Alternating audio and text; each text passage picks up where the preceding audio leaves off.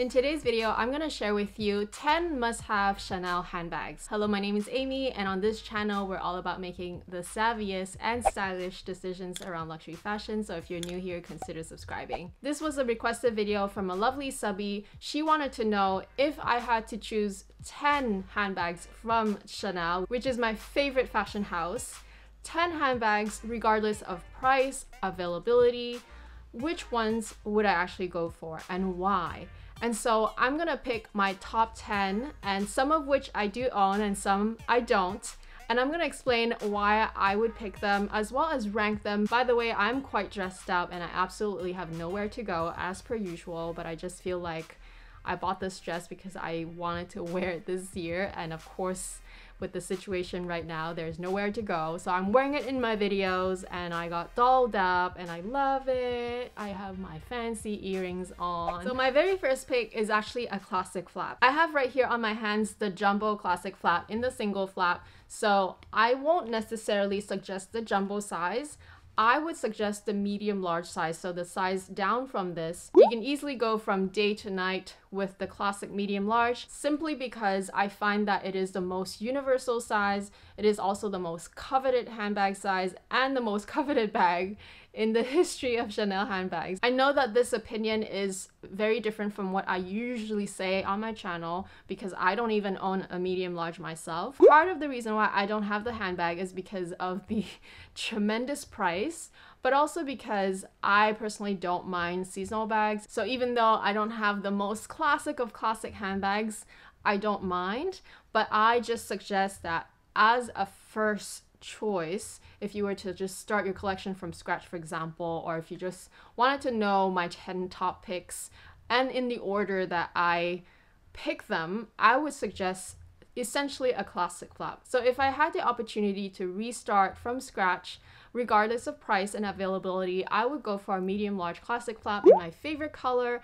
probably in gold hardware, just because I think it's a little bit more luxurious for a first handbag. A black or maybe a shade of gray, I think that would be an amazing first Chanel handbag. My second choice is to go for a Chanel classic mini flap. Whether you go with the square or the rectangle, it does not matter. And I particularly will choose a black one, in caviar especially, because this handbag ends up being my most used and my most favorite Chanel handbag, I guess. I constantly get asked this question, which one is your favorite Chanel handbags? I love them all, honestly, and I almost cannot choose, but I do think that I end up using this one the most. It is the most versatile, even though it is a mini, but I really do end up using this one a lot, even when I travel. One of the most versatile style of handbags that Chanel makes. This can be dressed down, can be dressed up. It can also be your evening bag. It is slightly casual, so it is still a good evening bag, but more for like an informal evening.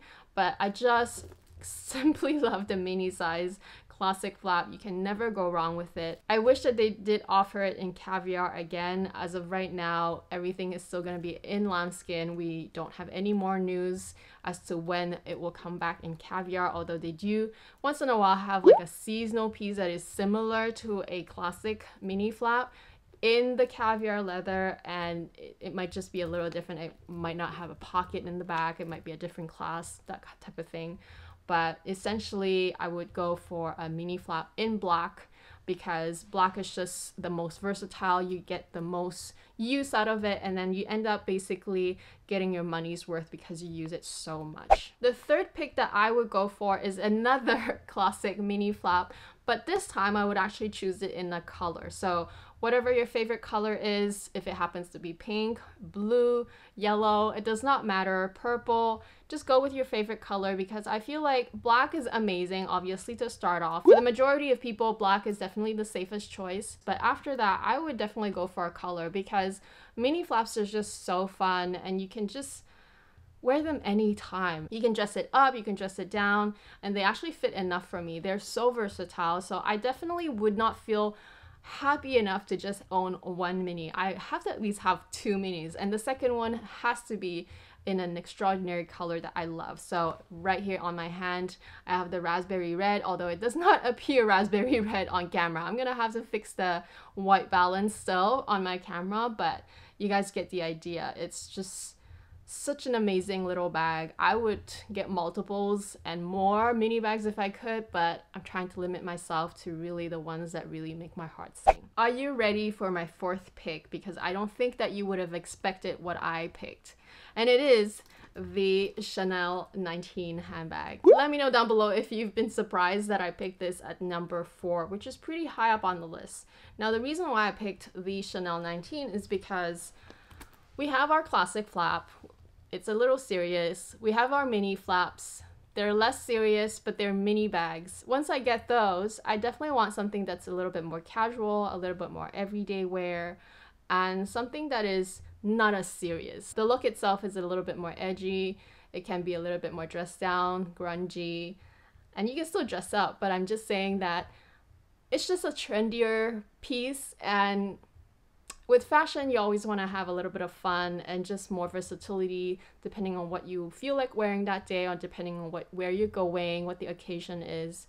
So I definitely feel that at number 4, the Chanel 19 is a must-have. Like, I wouldn't want to be stuck with just a classic flap in my collection. Honestly speaking, I would not have minded getting this as my first handbag. Honestly speaking. And that is because I know how much wear and how much use I get out of this.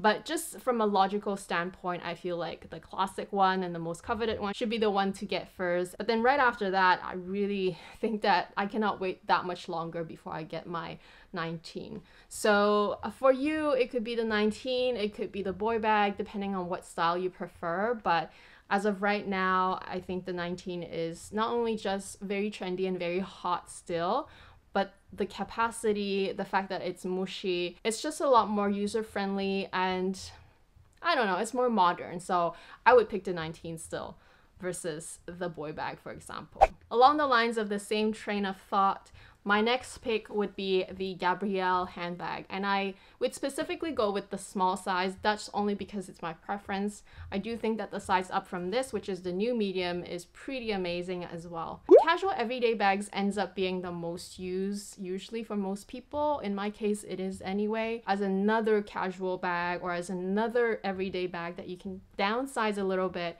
but not to the point where you have to downsize as much as the mini. I am a big fan of the Gabrielle to begin with, which is why it is not too far down the list for me, because I'm just a big fan of the style itself.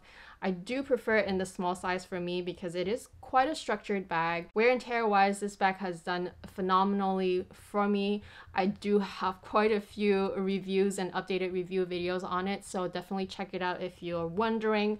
But aside from that, I find that the small size or the smallest size is just probably the easiest to avoid extra wear and tear. But I also prefer the small just because I like the look of it a lot more on me. It's a personal preference, obviously, but nevertheless, the Gabrielle is definitely one of the top choices for me. My next choice is also a relatively new handbag in my collection, and it is the trendy CC in the small size. So right here I have it in the black.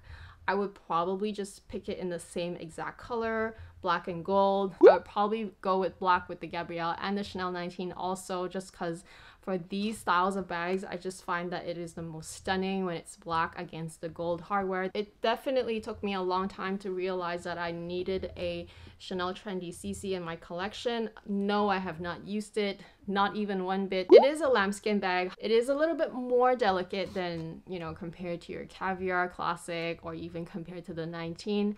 So there is probably a learning curve for those who are not familiar with the leather, but in general, the style itself, I feel like once you own all the other ones, at that point, you're probably ready for it anyway, because not only do you have enough handbags to rotate anyway, this is just one of those pieces that you cannot resist, right? Just look at it.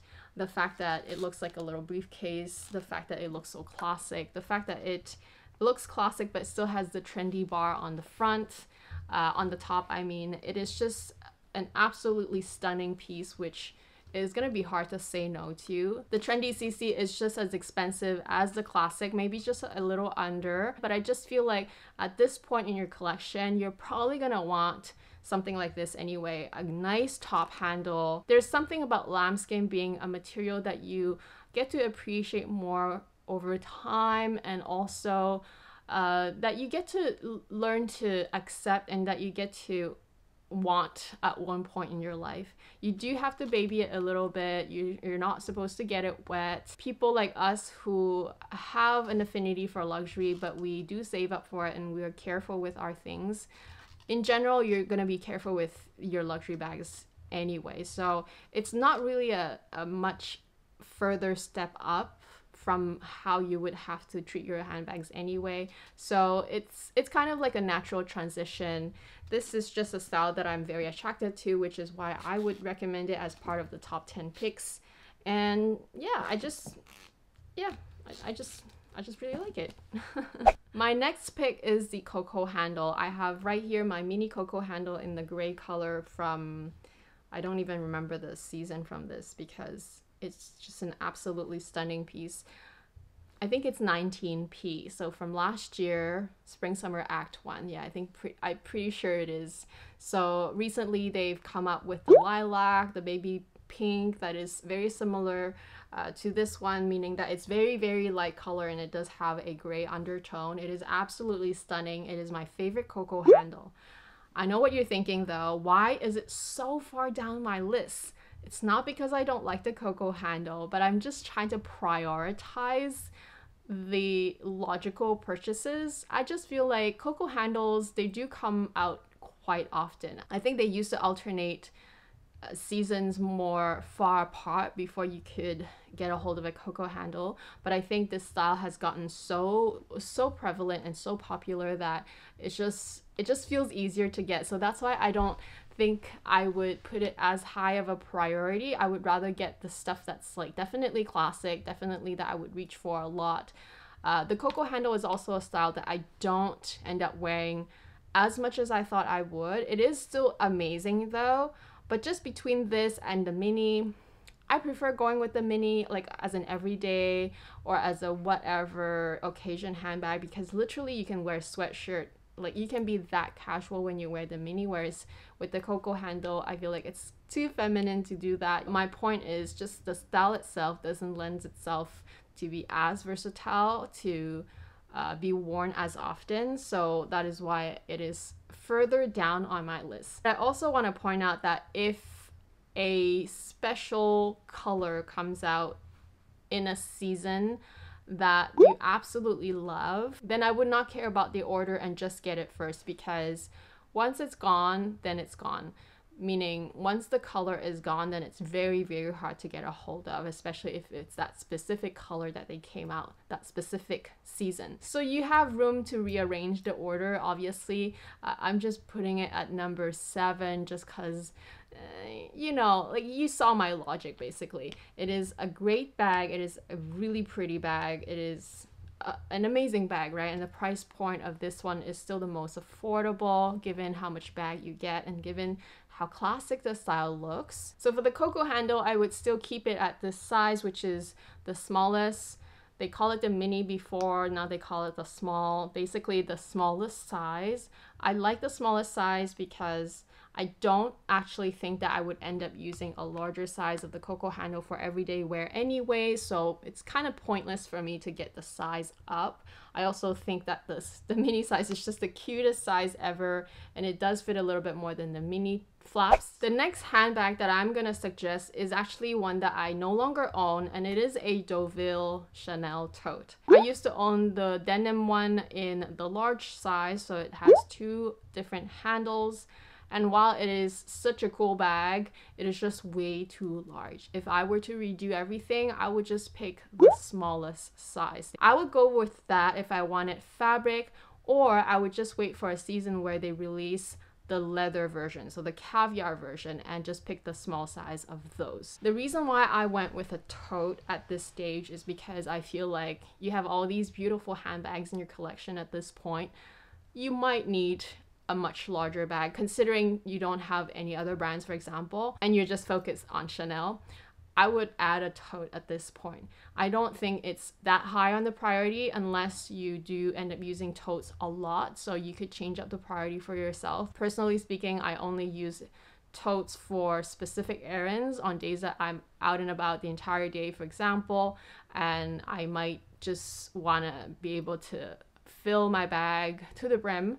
So those are the days where I would typically need a tote, which is why it's quite low on my list. I don't usually prefer to carry larger bags anymore anyway, because they tend to get heavy. So a Deauville tote or some sort of Chanel tote, I guess, that suits you, that you love, would be a good choice at this point. Next, I would pick some sort of bucket bag from Chanel. So bucket bags are seasonal bags at the Chanel fashion house. So every other season will be completely different. They will never really be exactly the same because these are not classic pieces from the house. So pick and choose the ones with the features that you like. I have right here the one from 19B, which is really amazing and really beautiful. And for me, this bag has all the features that I like. I chose to pick a bucket bag at this point in the collection because I feel like you've got everything. You even got a tote. Why not get something that's seasonal, that is fun and still practical? Especially with flap bags, you always have to contend with the flap, with the closure. So yes, we have one tote, but sometimes you don't really need a large tote to go around town. So a bucket bag is kind of another option. It's another option where you can get anything at a glance really easily, because the fastening is usually a drawstring, so it's pretty easy to get in and out of, but it's still fun, it's still practical, it's still Chanel. And then it's just another layer of practicality, something that you can rely on probably on a daily basis as an everyday bag. Even though Chanel bucket bags are seasonal, they just have this look anyway. They have this look that you cannot not like, basically. It's something that still attracts you for some reason. So I would recommend some sort of bucket seasonal bags at this point. A handbag that I definitely missed out on, and it is basically an exquisite piece, like a collector's piece, or a piece that you just simply love just to have it in your collection, that you could also use, but it's an exquisite, just fantastic piece. So we're talking about pearl bags, sequin bags, tweed bags maybe. So just one that is gonna take your breath away, that you absolutely just love owning. Just something that is so stunning and so different from anything else. In my case, I would pick a beautiful pearl handbag, and the one that got away is the one that came out in the spring-summer 2019 collection that became extremely popular and extremely unicorned, extremely coveted.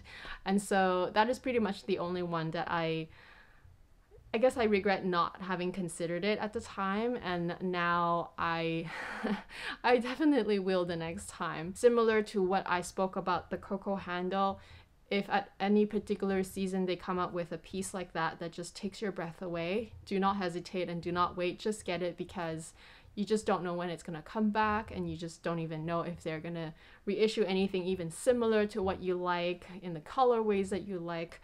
So the orders can still change, like I said, but I just put it right at the end because for most people, the most common bags are the ones that you use the most and that you get the most cost per wear, which makes a lot of sense, right? Not only do we want to curate things that makes our heart sing, but we also need to make sense financially. We also need to make sense practically speaking. Those are what I would consider must-haves in one's collection. It could be different for you, so let me know down below how you're liking my selection. What would you do differently? I hope that you guys enjoyed this video. Thank you so much for watching. If you're brand new here, I would love to have you back, so please do consider subscribing, and I'll talk to you guys again very soon. Bye.